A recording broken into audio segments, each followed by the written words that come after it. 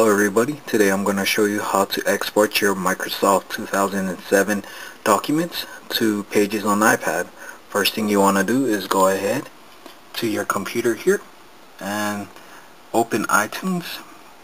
Once iTunes is open, go down here to where it says Devices, iPad, click on that. After clicking it, this page will open.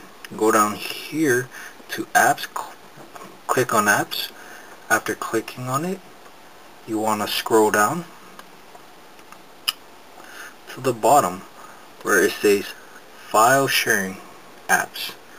Now under this Apps, you'll see Pages. Click on that. It should open up this folder called Pages Document. After seeing this folder, scroll a little bit down and you'll see Add. Go ahead and click on Add, and then another folder shows up. In this folder, go ahead and select your document. Right now I'm going to go ahead and select Data Collapse Society. Click Open. Alright, now as you can see right here, you'll see Data Collapse Society has been added to Pages document. After that, main thing is sync it with your iPad.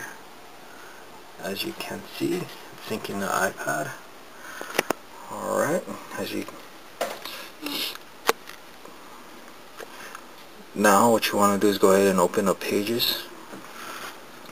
After opening up Pages, you'll come to where it says My Documents.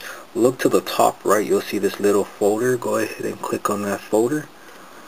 Look down here, you'll see all your notes, and there we go, Data Collapse Society. Click on that.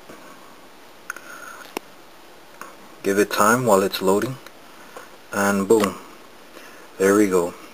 Now you have your document in Pages app on your iPad. You can take it with you on the go and you can type and work on it. Thank you. If you have any questions, leave comments. Thank you.